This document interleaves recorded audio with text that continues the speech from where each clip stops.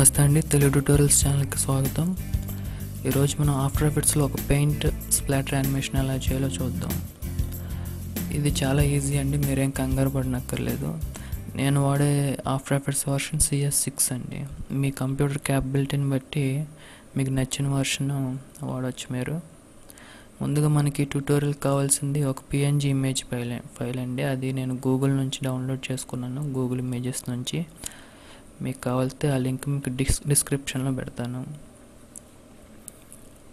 ముందుగా కాంపోజిషన్లోకి వెళ్ళి new composition తీసుకుని దానికి ఒక పేరు ఇవ్వండి, మీకు నచ్చిన పేరు. నేను ఇక్కడ పెయింట్ స్ప్లాటర్ యానిమేషన్ అని ఇస్తాను. Paint splatter animation. ఓకే, ఇక్కడ ఫ్రేమ్ రేట్ వచ్చి 25 ఫ్రేమ్స్ సరిపోతుంది. అంటే ప్రీసెట్ మీకు నచ్చిన ప్రీసెట్ ఏదైనా వాడుకోండి. నేను HDTV 720/25 అని ఉంది చూసారా, ఈ ప్రీసెట్ని వాడతాను ఎక్కువగా. అలాగే డ్యూరేషన్ నుంచి 5 సెకండ్స్ సరిపోతుంది. ఓకే, ఇప్పుడు మనం డౌన్లోడ్ చేసుకున్న ఇమేజ్ కాంపోజిషన్లో డ్రాప్ చేయండి. చూసారు కదా, పెయింట్ స్ప్లాటర్ ఇమేజ్ అనమాట. దీని స్కేలింగ్ కొద్దిగా తగ్గించండి, మీకు నచ్చిన విధంగా తగ్గించుకోండి. స్కేలింగ్ కోసం షార్ట్ కట్ S నొక్కితే సరిపోతుంది. తర్వాత దీన్ని 3D లేయర్లోకి మార్చాలండి. అలా మార్చాలంటే జస్ట్ ఇక్కడ 3D స్విచ్ని యాక్టివేట్ చేస్తే సరిపోతుంది. ఓకే, ఇప్పుడు కొద్దిగా ముందుకు వెళ్ళండి. స్లైడర్ని కొద్దిగా ముందు తీసుకెళ్ళి ఇక్కడ నుంచి పొజిషన్ ప్రాపర్టీ రివీల్ చేయండి. అలా చేయాలంటే P నొక్కండి. ఇక్కడ ఒక స్టాప్ వాచ్ ఐకాన్ ఉంది కదా, దాని మీద ఒకసారి నొక్కితే ఆటోమేటిక్గా మీకు ఇక్కడ కీ ఫ్రేమ్ యాడ్ అయింది చూసారా. ఇప్పుడు నేను ఏం చేస్తానంటే ఇక్కడ నుంచి 4 ఫ్రేమ్స్ వెనక్కి వెళ్తాను.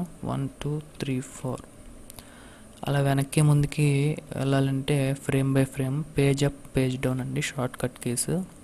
లేకపోతే control right arrow left arrow వీటిని కూడా వాడచ్చు. ఓకే, ఇప్పుడు మనం ఏం చేద్దామంటే ఈ ఇమేజ్ మన స్క్రీన్ మీద నుంచి వచ్చేలాగా బ్యాక్గ్రౌండ్ మీద పడినట్టు చేయాలి. అదనమాట మెయిన్ ఐడియా. సరే, అలా చేయాలంటే Z పొజిషన్ ఇలా పెంచుదామండి, మైనస్ వాల్యూస్లోకి తీసుకెళ్దాం అలాగా. అలాగే ఇక్కడ X పొజిషన్ కూడా కొద్దిగా లెఫ్ట్లోకి కానీ రైట్లోకి కానీ తీసుకెళ్ళండి. అంటే మరీ స్క్రీన్ మీదకి వచ్చినట్టు కాకుండా కొద్దిగా పక్కకి ఇలాగ తీసుకెళ్ళండి.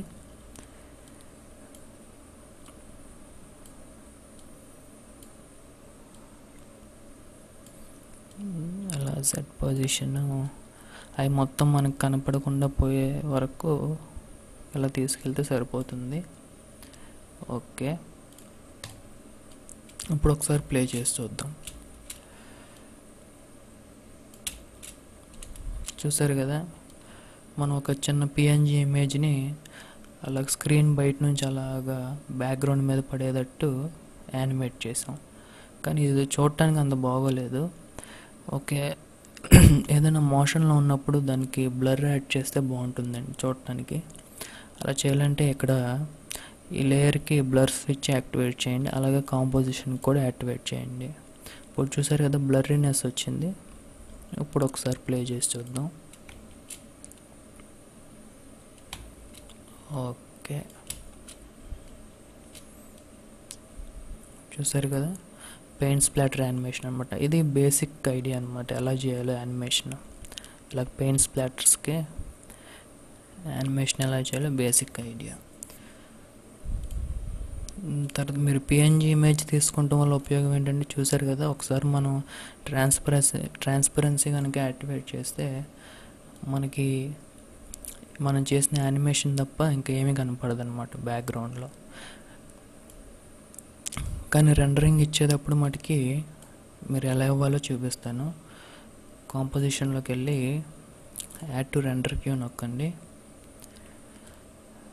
తర్వాత ఇక్కడ అవుట్పుట్ మాడ్యూల్ అని ఉంది చూసారా, దాంట్లో ఒకసారి దాంట్లోకి వెళ్ళి మీకు ఇక్కడ వీడియో అవుట్పుట్లో ఛానల్స్ అని ఉంది. దాంట్లో RGB అని ఉంటుంది డిఫాల్ట్గా. కానీ RGB ప్లస్ ఆల్ఫాలో రెండరింగ్ చేయాలండి మనం. అలా చేయాలంటే AVIకి ఆప్షన్ ఉంటుంది. అలాగే జనరల్గా ఎక్కువ మంది H.264లో రెండరింగ్ చేస్తారు. ఈ ఫార్మాట్లో ఎందుకు రెండరింగ్ చేస్తారంటే ఈ ఫార్మాట్ వచ్చేసరికి క్వాలిటీ బాగుంటుందండి, ఫైల్ సైజ్ వచ్చి తక్కువ ఉంటుంది. అందుకని ఈ ఫార్మాట్లో రెండరింగ్ చేస్తారు. కానీ అది సెలెక్ట్ చేశాను H.264 ఓకే. కానీ ఇక్కడ చూసేపాటికి మనకి ఈ ఆప్షన్ మనకి అవైలబుల్గా లేదు. మరి ఇప్పుడు ఏం చేయాలంటే దానికి ఇప్పుడు FLV అని ఉంది చూసారా, దాన్ని సెలెక్ట్ చేయండి. సెలెక్ట్ చేసి అప్పుడు చూసారు కదా RGB + ఆల్ఫా యాక్టివేట్ అయింది, దీన్ని సెలెక్ట్ చేయండి ఒకసారి. తర్వాత ఫార్మాట్ ఆప్షన్స్లోకి వెళ్తే ఇక్కడ వేరియబుల్ బిట్ రేట్ ఒకటి, కాన్స్టెంట్ బిట్ రేట్ అని ఉంది. కాన్స్టెంట్ బిట్ రేట్లో పెట్టుకోండి. తర్వాత ఇక్కడ బిట్ రేట్ని పెంచవచ్చు, తగ్గించవచ్చు, ఇలా పెట్టుకోండి పర్లేదు. ఇక్కడ క్వాలిటీ వచ్చి బెస్ట్లో పెట్టుకోండి. ఓకేనకి ఇప్పుడు రెండరింగ్ చేసుకోండి. ఇలా రెండరింగ్ చేయటం వల్ల ఏంటంటే మనకి అవుట్పుట్ వచ్చేసరికి అవుట్పుట్ వీడియోలో ఎలాంటి బ్యాక్గ్రౌండ్ యాడ్ అవ్వదండి. సేమ్ మనకి ఇప్పుడు వీడియోని ఎలా చూస్తున్నామో అలాగే యాడ్ అవుతుంది అనమాట. వెనకాల ఏం బ్యాక్గ్రౌండ్స్ ఏమి యాడ్ అవ్వవు. సరే, ఈ వీడియో కనుక మీకు నచ్చినట్లయితే ఈ ఛానల్కి సబ్స్క్రైబ్ చేసుకోండి. నేను ఇంకా ముందు మరిన్ని వీడియోస్ అప్లోడ్ చేద్దాం అనుకుంటున్నాను. అలాగే మీ డౌట్స్ ఏమైనా ఉంటే ఈ కామెంట్ రూపంలో నాకు తెలియజేయచ్చు. డిస్క్రిప్షన్లో నా తెలుగు ట్యూటోరియల్స్ ఫేస్బుక్ లింక్ కూడా పంపుతాను. మీరు ఖాళీగా ఉంటే దాన్ని కూడా చూడవచ్చు ఎప్పుడైనా. మళ్ళీ వచ్చే ట్యూటోరియల్లో కలుసుకుందాం. అంతవరకు సెలవు.